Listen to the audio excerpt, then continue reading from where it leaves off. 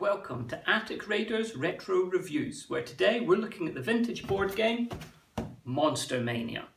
Now, I say it's a board game, but there's no game board, so maybe it's not. It is an electronic game though. This one, Monster Mania, was made in 1986 by GT Action. And GT Action are one of the big players that have quite a lot of electronic games during this time period. A lot of games with moving parts and quite intricate machinery and mechanisms.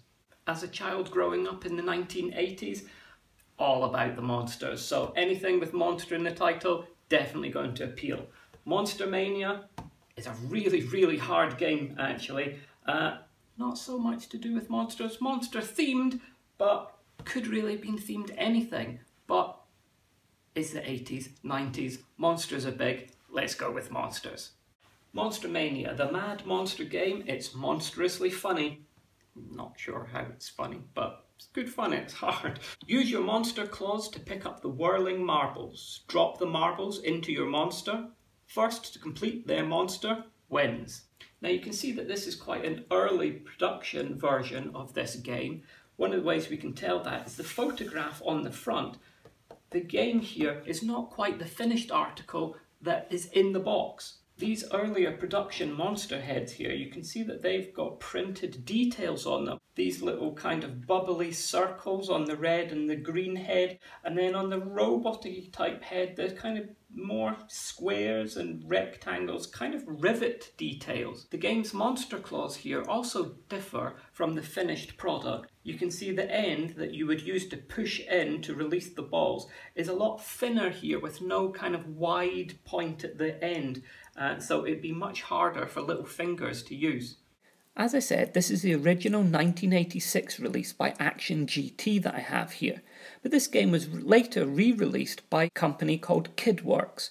I don't have an exact year for that, I've not been able to find any photographs with a copyright date, but I do know that that version is later, because the photo on the front shows the monster claws with the wider plunger at the end, and the monster heads don't have any of the white printing on them. So this is the actual production model that's in this photograph. These guys definitely look like they're concentrating hard, and I think with this game you really do have to concentrate.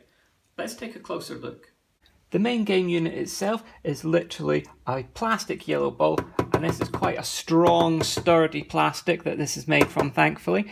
And that's held within this unit, which again is quite strong, and it's got some user applied stickers. In this case, thankfully, they've been put on quite well. The sticker artwork shows the same monsters that the monster head ball holders represent.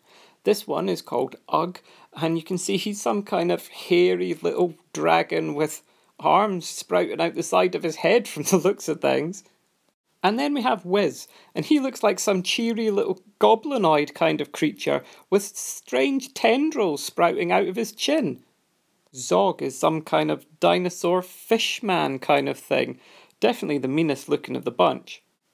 Lastly, we have Dag, and he kind of looks like some kind of messed up robot more than a monster. He's got 3 eyes, and is that an exposed brain? And he's covered in metal plating. Just what's going on there? Now, I suppose this artwork has a naive 60s, 70s kind of appeal to it, but I'm just not really a fan. Considering that because of the monster theme, they could have had anything that their imaginations could have come up with. If they'd just gone for some kind of artwork, like in Ghost Castle, for instance, it could have been absolutely amazing. As it is, I'm just not sold. Now, once you've decided which monster face you're going to use, you're then going to try and collect that colour of ball. Now that is completely unlike what's shown on the front cover of the box. In that photograph, the player with the blue face is putting red balls onto it, the player with the red face is putting green balls onto it, the player with the green face is putting orange balls onto it, and so on. But that obviously just doesn't make sense. I think that's just from a photography point of view, it's easier for those different colour of balls to show up against the faces. When you're actually playing this game, if you're the orange monster, Ugg, you're going to collect the orange balls. If you are Dag, the red robot more than a monster, I think, then you're going to collect the red balls. If you are Wiz, you're going to collect green balls. And if you're Zog, you're going to collect blue balls. Each player is trying to collect 6 of their colour of ball. Unfortunately, on this one here, I'm actually missing a red ball. And this is where I think the game designers have missed a trick. If they had made the balls, instead of just normal balls, if they'd made those into eyeballs and designed the faces so that each one of the holes was an eye socket, then I think that would be much better from a design standpoint, and it would make it more fun. I mean, who doesn't love collecting monster eyeballs? Now, unlike the actual game board, which is made from a really thick, sturdy plastic, these monster heads are made from quite a thin, vac-formed plastic in order to get the detail and the shape. Now, unfortunately, because of that, on some of the high points here, it means that the plastic can get very thin. And particularly, as this game is so old, you've got to watch that it doesn't crush. If likes of here, and here, and here, they've been crushed, and I've had to carefully push them back out, and they've gone slightly discoloured. So be careful if you're getting one of these games that it's not got cracks or holes in some of these high points here. In order to pick up the balls, each player has their own monster claw, which matches the colour of the balls and the head that they are playing with. To pick up the ball using the monster claw, we hold it kind of like a pencil, and we just have to dab down on top of the ball. And to get rid of it, we press in the end like a plunger. Of course, rather than firing them across the room, you're going to be putting them into your monster head. You can pick them up, put them in.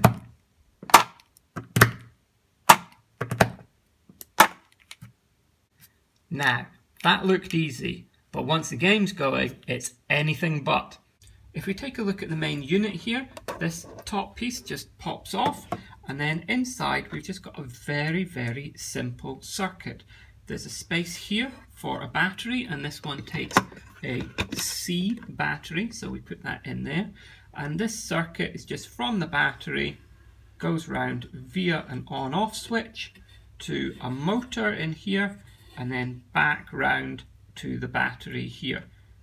So when we take the motor switch and switch it on, it switches on the motor. So we just make sure that that piece is put back into place with the switch coming through the mouth. You can see that underneath the mechanism here, there's just a very simple propeller which is connected to that motor spindle, so that when we switch the motor on, we get some high-speed rotation. And now if I add some of the balls into the game,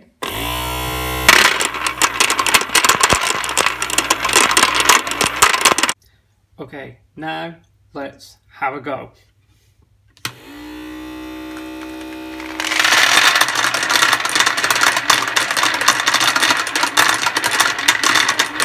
Got my monster claw.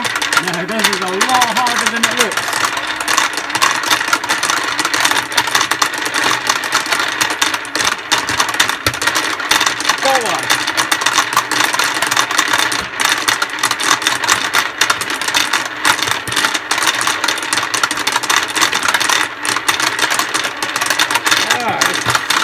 Difficult. Orange. Oh, red, no good. Come on, orange. Oh, where's it gone? Get in there. Ah.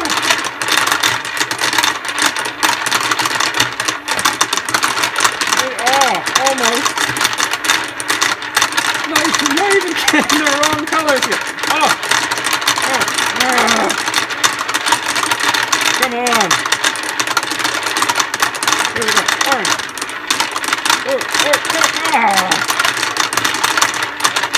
Come on, orange. Oh, oh.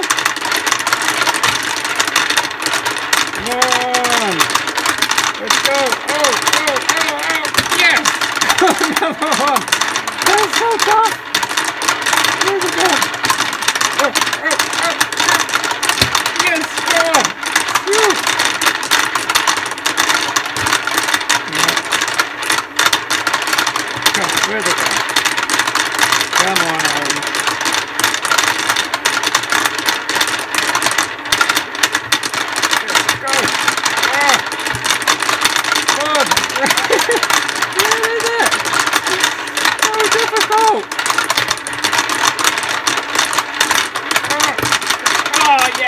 another. Come on, two more. Two more, two to go. Where is it? Come on.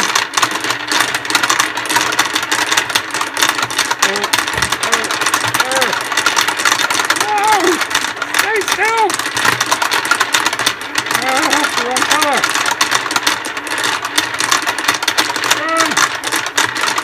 Go! Oh, I don't want blue. Oh, this is nuts! Ah, yes! One more to go! Where'd it go? Oh, come on!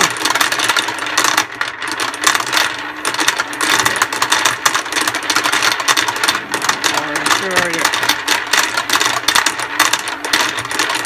Oh, no! Come on, no!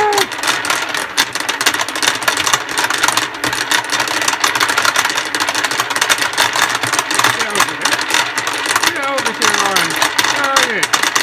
I've gone colourblind. I can't see where it is. There, right. It's too close to being red. Keep mixing it up with the red ones. Yes! Yes!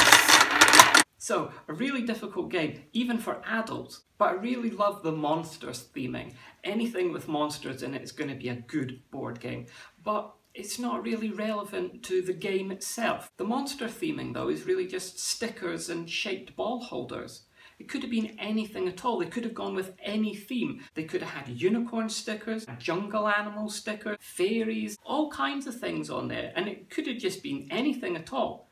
But monsters is where the money's at. Kids in the 80s and 90s loved monsters. I'm all grown up now and I still love monsters. So for me, that's what got my attention. A tricky game and one you've really got to concentrate on to play, especially watching those balls as they pop and zip around that board all over the place. But definitely one that's worth checking out and having a go.